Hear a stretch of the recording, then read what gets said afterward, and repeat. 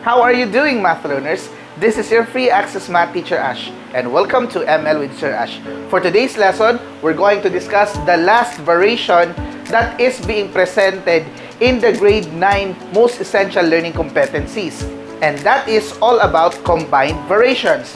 Now, if you don't know anything about this topic, well, tune in, relax, and finish this video. But before anything else, hit the subscribe button and notification bell for you to be updated of these cool clear math videos just like this.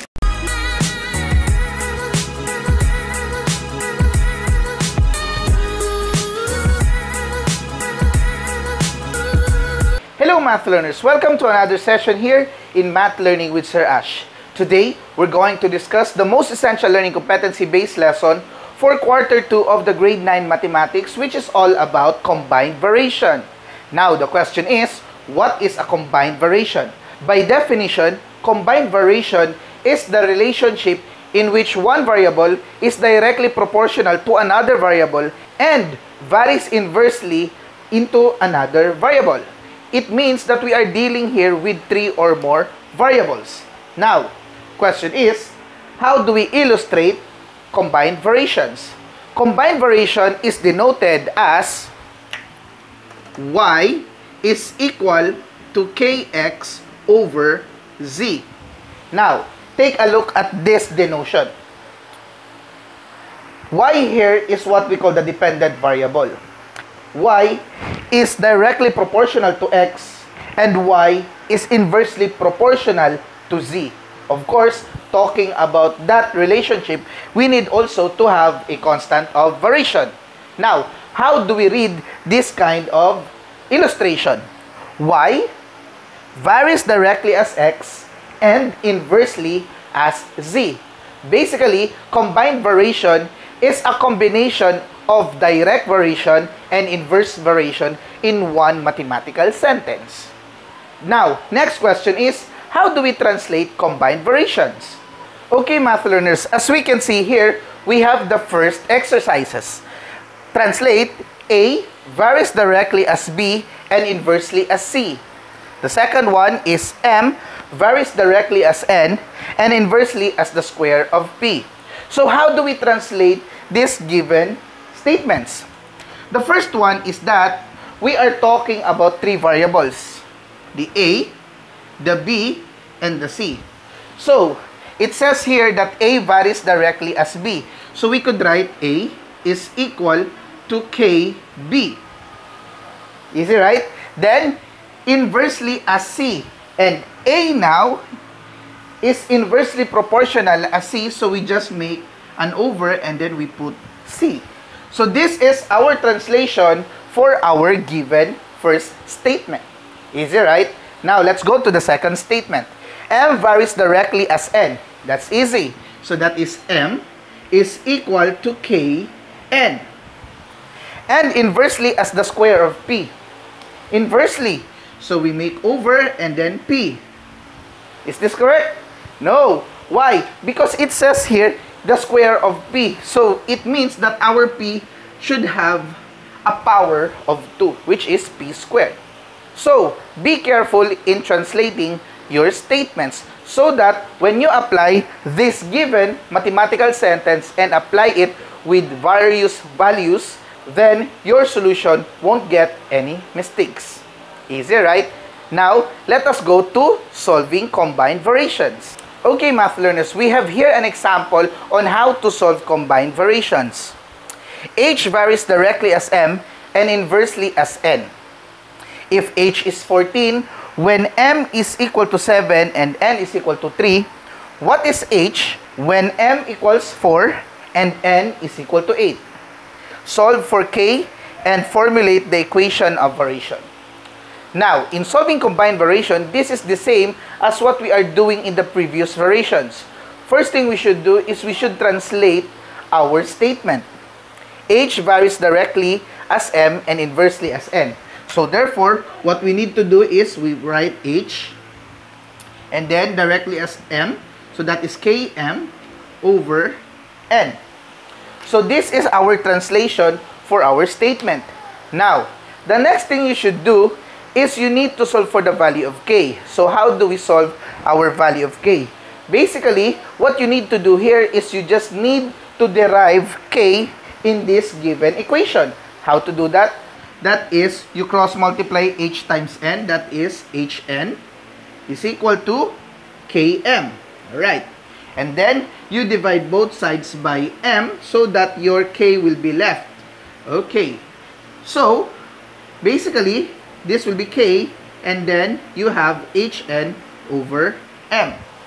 So, what we will do here is you just multiply h to n and then divide it by m. You will have your k. Okay. So, let's apply it to our given variables. So, now, what we need to do next is to solve for the value of k. By using this equation, we have k is equal to hn over m. Okay? And then, our h for the first given is 14 multiplied by our n, which is 3, divided by our m, which is 7. So, as you can see here, we could do two ways. You can multiply it and then divide, or you can divide and then multiply.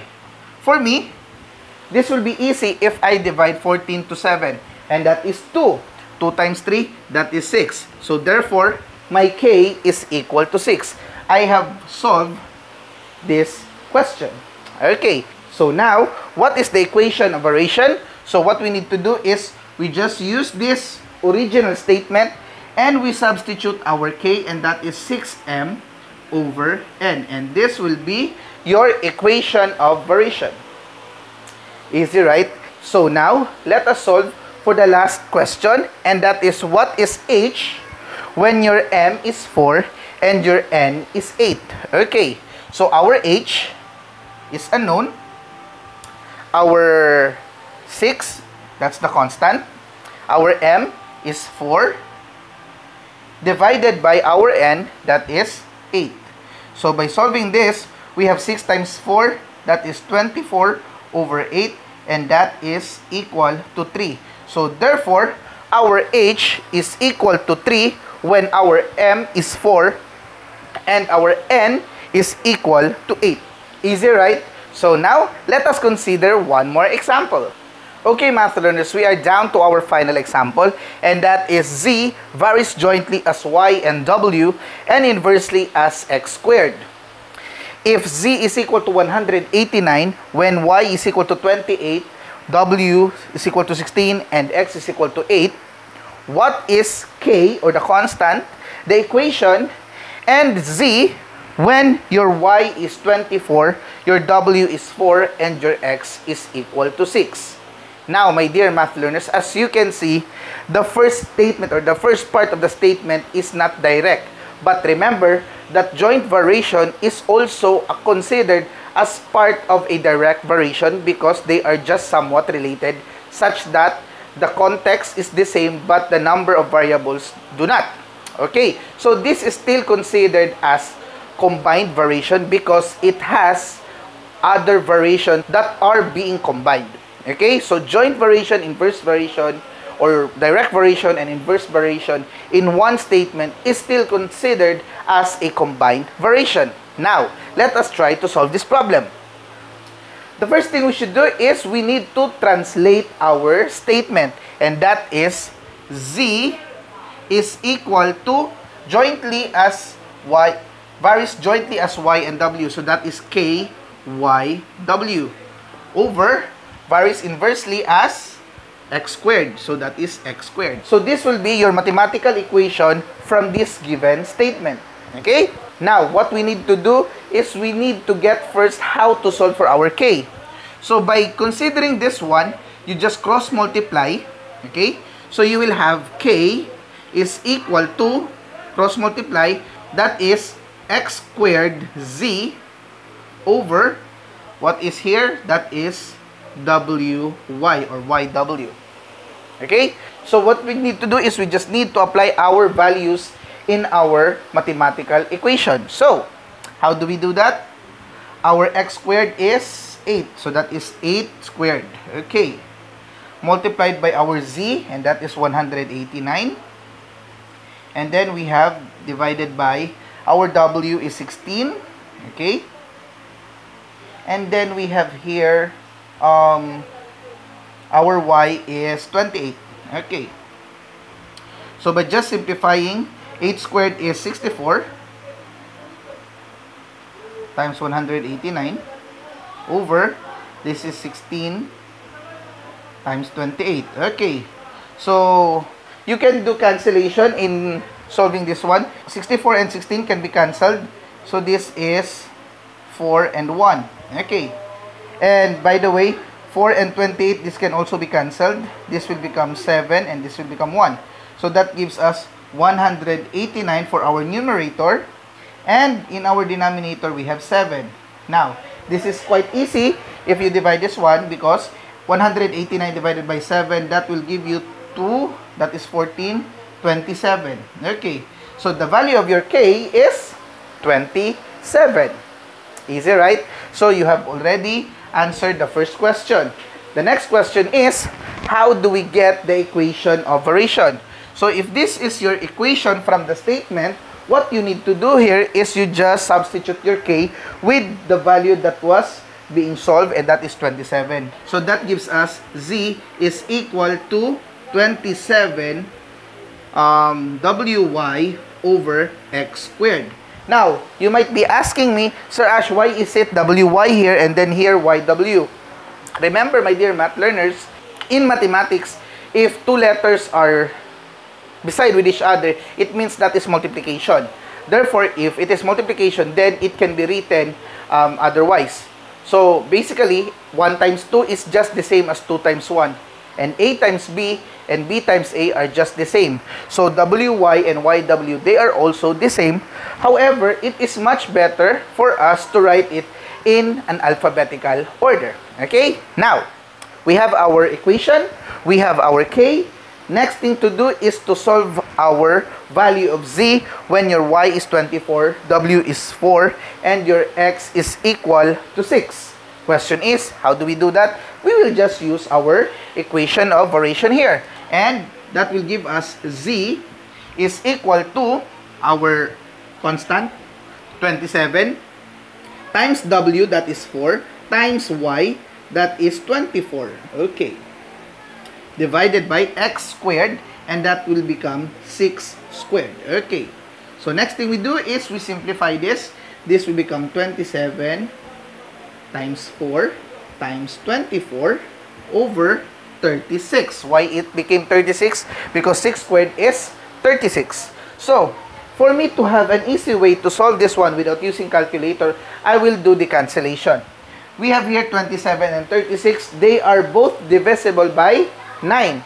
So, if I divide this by 9, this will become 3. If I divide this by 9, this will become 4. Now, I have also a factor here, 4 and 4. I can cancel them, okay? So, therefore, I don't have any number in my denominator side. So, basically, that is already 1, okay? So, I just have 3 and 24. So, 3 times 24 is 72. And that is how we solve the value of Z if your Y is 24, your W is 4, and your X is equal to 6. Now, this is the time that I will challenge you whether you have understood our topic, and here it is.